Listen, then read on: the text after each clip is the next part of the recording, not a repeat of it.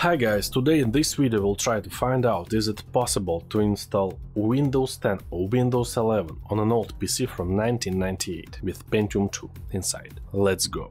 This is HP Vectra VL8, a very expensive PC from 1998. His price was around $1,500 at the time. And here is his specs. CPU Pentium II 400 MHz in slot 1.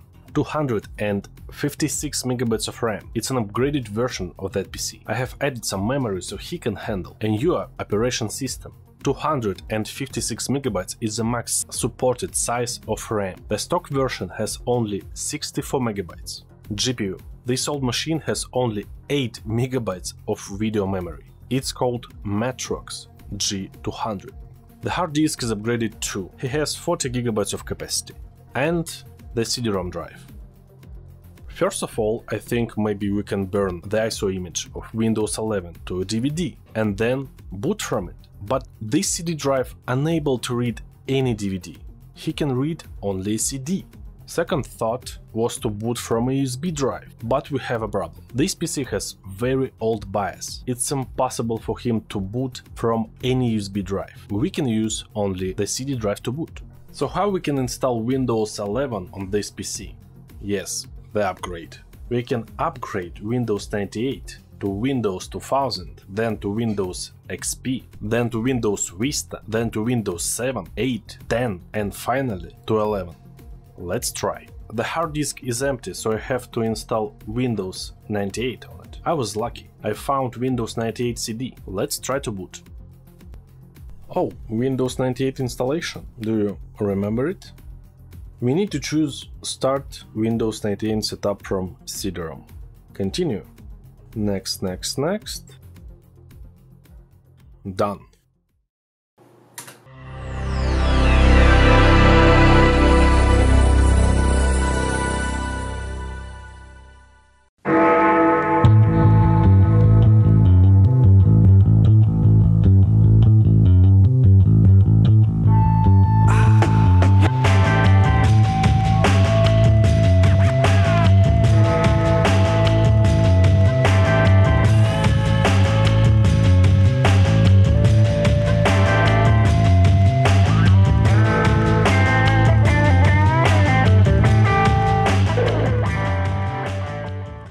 Let's check my computer properties, and what we have here: Pentium II and 256 MB of RAM. I feel a lot of nostalgia. I remember playing Blood on Windows 98 when I was a kid.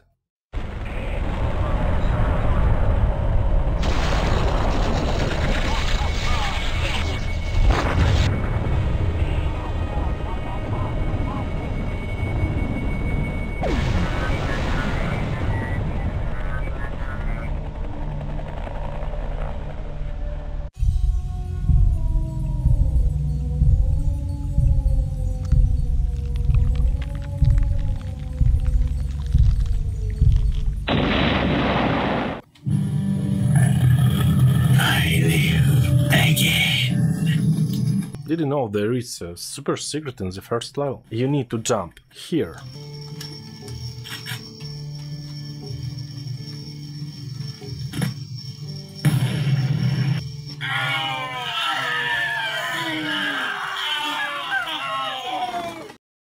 Also, I was playing Commander Keen.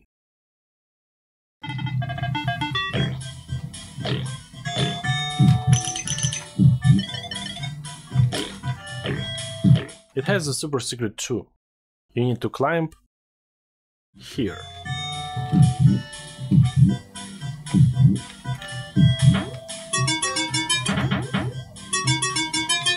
And of course I was playing Half-Life.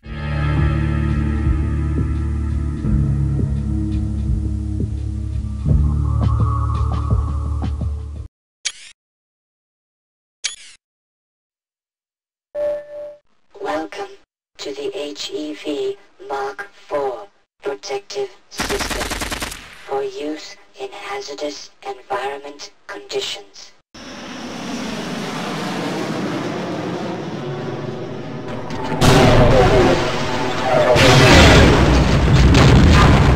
Open up the reactor complex so we can get down to safety. I'm sorry, but those doors will not open until we send the all clear. So send it already. Such a good memories. Okay, let's try to upgrade Windows 98 to Windows 2000 using a USB stick. It's working, nice. Welcome to Windows 2000 setup. Choosing upgrade. Next. And what? What the hell is this? NTLDR is missing? Oh, I forgot how difficult it was to install old Windows on an old PC. So why is this happening? The reason why this message appears is that I choose upgrade instead of clean install. It's somehow connected with changing HDD file system during upgrade. In the last build of Windows 2000, this problem was solved and the setup begins. Next. The installation was successful.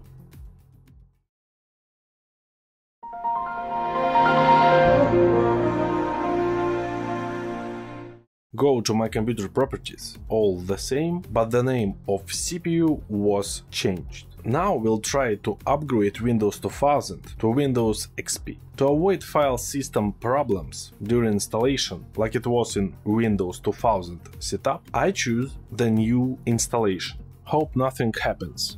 And yes, it's all good. Next. 2.5 hours have passed.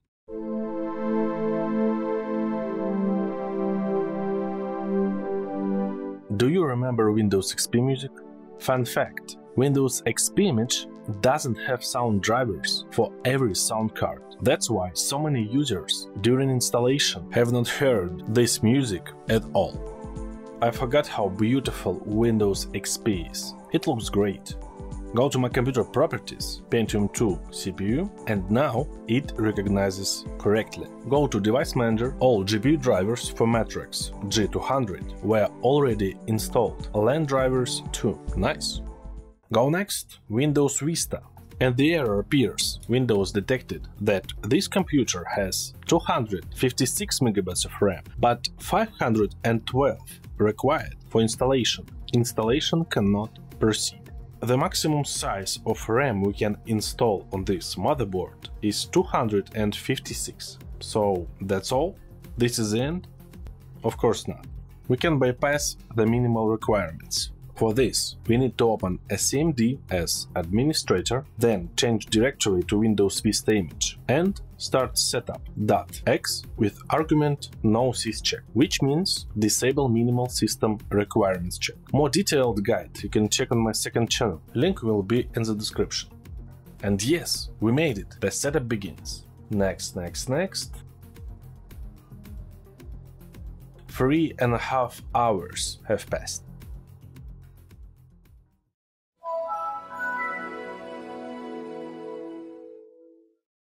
And we succeed. Windows Vista. Welcome. Oh, by the way, look what I'm using. It's a ball mouse from 1999. Go to my computer properties, and the system didn't recognize CPU again.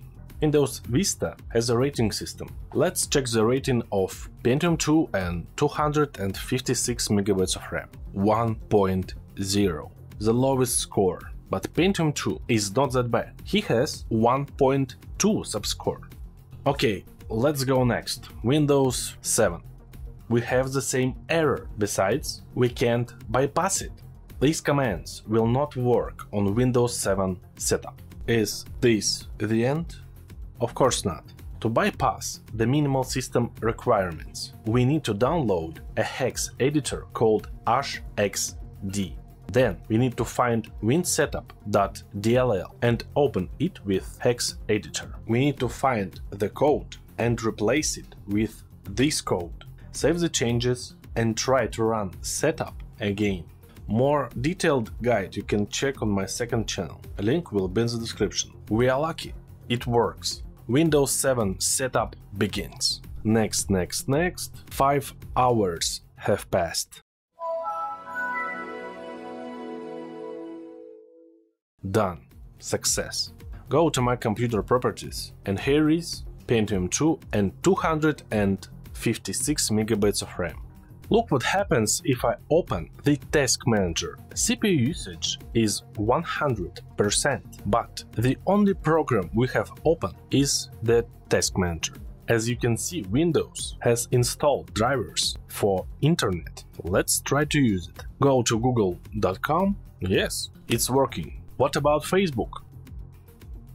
No, Internet Explorer cannot display the web page, and no matter what browser you will install here. To load Facebook or YouTube, you need a CPU that has SSE2 instructions. Is it possible to run any game here? Let's try to load Half-Life Uplink.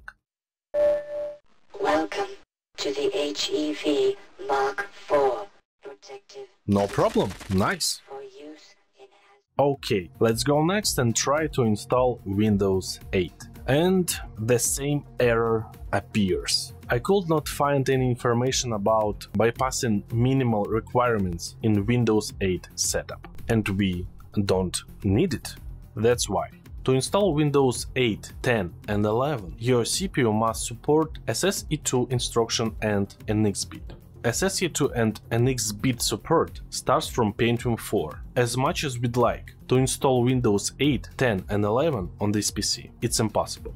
But there is a version of Windows 8 that not required SSE2 and NX bit support. It's called Windows 8 Developer Preview. Is it possible to run it on our PC? Let's try. I tried to start Windows 8 Developer Preview setup from Windows 7 desktop, and this message appears. It says you need 1 GB of RAM and your CPU frequency must be more than 1 GHz. There is no solution to bypass these minimal requirements. I've tried to start installation on another PC again, which passes the minimal requirements, then I try to swap the hard disk to continue installation on Pentium II PC, and that's what happens.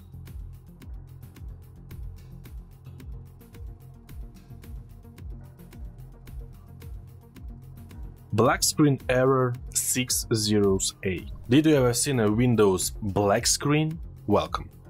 Unfortunately, it's impossible to install Windows 8, 10 and 11 on Pentium II. If this video gets 5000 likes, I will make another video where I try to install Windows 11 on Pentium 4. Type in the comment section what is your favorite operation system. If you like this video, press the like button and don't forget to subscribe. See you later.